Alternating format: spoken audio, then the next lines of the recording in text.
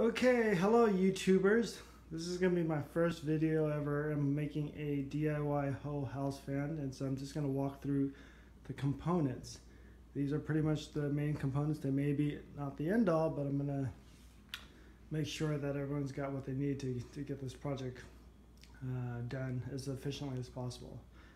First and foremost, it's the Quiet Cool AFG 3.0 professional Gable attic fan. Want to get one of those.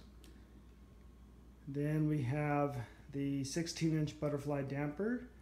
I recommend you guys stick with at least 16 inches. This is just based on looking at the manufacturer's specs about how they size their ductwork for the CFMs that are being outputted per fan. So 16 inches seems to be about the ideal. If you want to go anything lower, then it's probably you're just not maximizing the fan itself. You got the 16-inch flex duct. We've got the metal trash can, which is going to act as a coupler between the flex duct and the attic fan. And then for myself, I've got some wood because I'm going to be making my own register box. And then lastly, the vent cover. This is a 18 by 18 vent cover.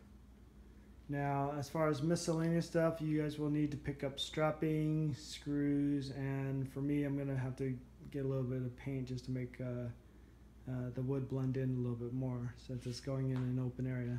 But otherwise, this is it.